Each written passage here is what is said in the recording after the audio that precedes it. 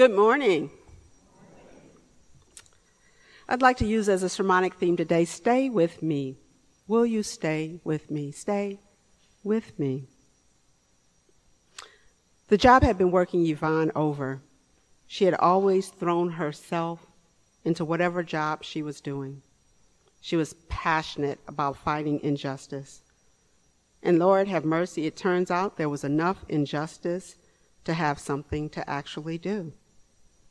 But now she wasn't just fighting injustice in Chicago. She was fighting a board that was afraid of change, or at least the kind of change she was trying to bring.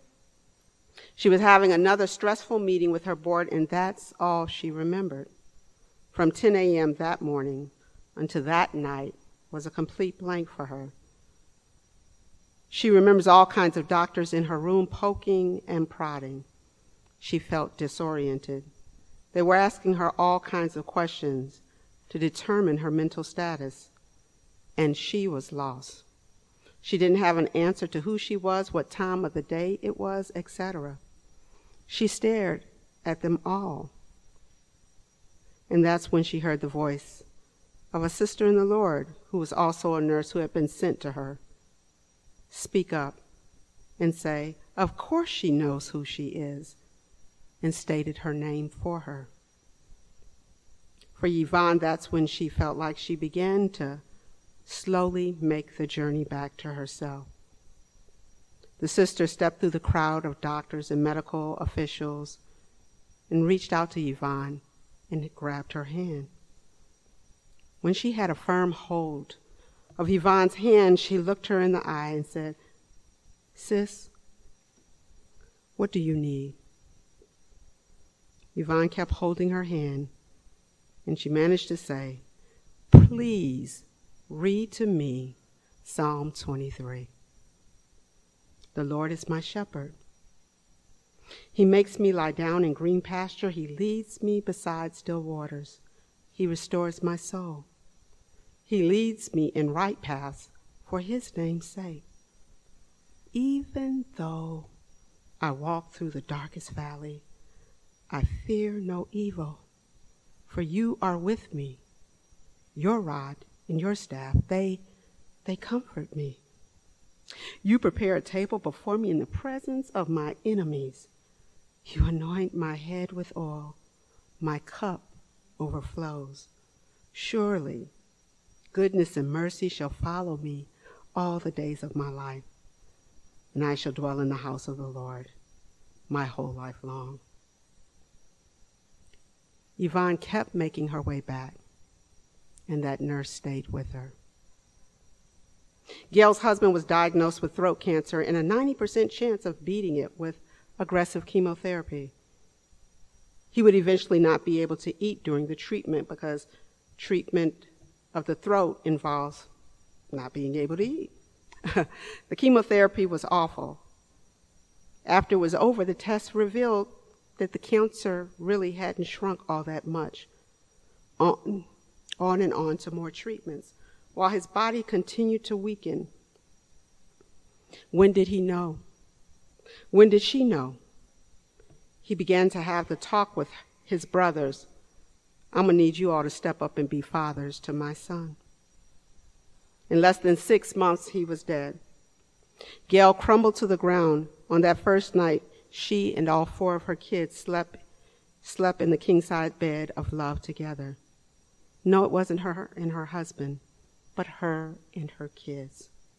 But family and friends and family and family and family and friends and family leapt down like an eagle to carry her through.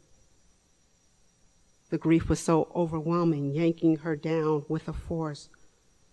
But all around her, people staying with her. Stay with me. Will you stay with me? Stay with me. Through the thick of it, when things get tough, when I cannot put what I am feeling into words, will you stay with me? Psalm 23 is a psalm of comfort. It reminds us that not only in good times, but in bad times, in pastures, in valleys, that God is with us. In these spaces that are so hard to occupy, God is ever present. When we feel our worst, miraculously, God is there. God is our shepherd. God tugs on us. This text discloses God's presence in our life, especially when we're vulnerable. It also suggests that God and God's agents are to stay close with us when we are going through. Just like we put on our identification cards on us, don't leave home without being aware God is present. God is with us throughout our day. It is always amazing how relevant these ancient scriptures are for our modern day angst. I will walk with you. There was once this boy who was afraid to go into public bathrooms. His parents checked him, said, okay, did something happen to our son? But they began to feel confident nothing had happened to him. But going to the public bathroom by himself gave him the jitters. A long row of toilets and doors, the stern rush of water when he flushed the toilet, the eeriness of when he was in there all by himself. The bathroom was off the beaten path of the main traffic. If something happened, would anybody be able to hear him? Maybe he's not the only one afraid of circumstances that lie ahead of us. Maybe spiritually, many of us are afraid to walk this journey. The psalmist tells us not only will God walk with us, but that God will walk with us through the valley of the shadow of death. I imagine that includes bathrooms. I imagine that includes doctor visits. I imagine that includes the uncertainty of these times. The best relief for fear is the presence of God. A word that has become so catchy in our culture is that many of us are experiencing trauma. There is so much trauma around us, layers of it. So much trauma that our kids are going through.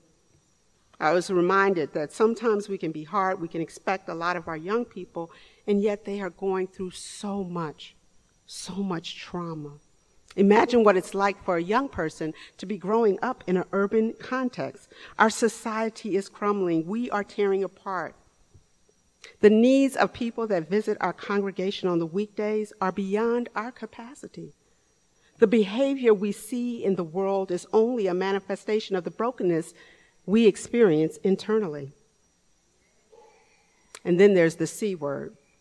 Doctors say while millions died of COVID, so many more died of other illnesses and other things that were impacted by COVID. Some people had to live with people they didn't like.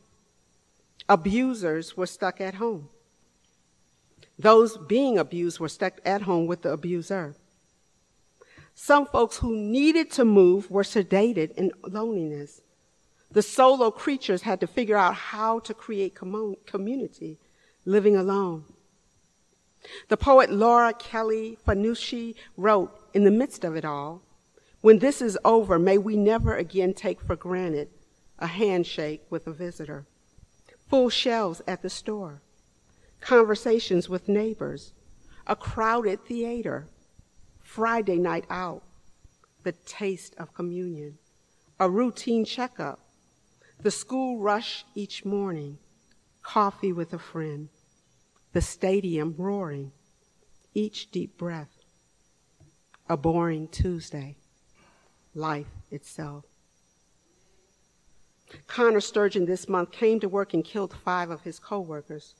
His parents were interviewed. You could see how heavy this incident weighed on their hearts. Cry me a river. There was so much pain in their eyes, and sometimes they had to pause to catch themselves. Their son struggled with mental illness, but he was managing. But so many lives were impacted by one incident. It reminds me of when you throw the rock into the pond, the ripples that are created by that one rock. You see the victims' loved ones, the bank, the families, the community, the lady that drove by and later reflected how close she was to harm, the man who took the day off from work and realized, wow, Psalm 23 is a reminder for anyone who has felt this journey gets hard sometimes. Psalm 23 is for those of us facing difficult situations. Psalms 23 is for those who go to the doctor 4 times a week, week after week. Psalm 23 is for that single parent trying to do the best they can by their kid. Psalm 23 is for those who desperately need to go. God will never leave you. God's got you. Psalm 23 is for those who need to know God sticks around. Psalm 23 is for those needing comfort as a waterproof protection against the harshness of life. Psalm 23 is for people starting new chapters and those gracefully ending chapters. Just hang in there, stick around, stay with each other, stay with me. Will you stay with me?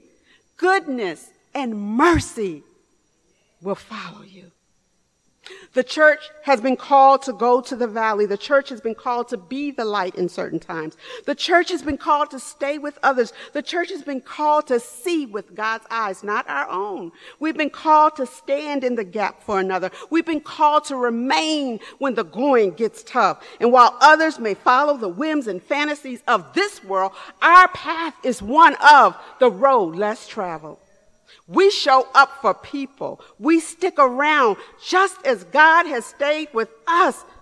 The church is called to stay with others. Will you stay with me? Will you stay with me? Y'all looking at me like, come on, people. Yesterday was the memorial service of Sandra Bradford, and thank you so much for those that helped out and volunteered. It was nice to see this church full. So many people attesting to their love of one individual. What a difference one person can make in the world. What a difference each of you can make in the world. Just one person. The last person to get up was this little kid. And he said one day his brother was gushing in blood. And Sandra, just like that, like an eagle, swooped down in to handle the situation, and how grateful he was. But the last remark came from Michael Bradford himself, and he remarked, so many have asked him, what can they do? And his answer, his response was to what people can do is y'all can stay with me. Don't leave after this memorial. Stay with me. Stay with my boys, because they lost a mama. Stay in our lives. Come around. Visit. It's been about 3 weeks. It's still fresh. I looked at one of the boys, and he sat down the front. One was able to engage, and one was moving. But I looked at him, and he cried as he listened to people attest about his mom. Come around. Visit. Because when this kind of grief visits you, the only thing we really have is God and each other.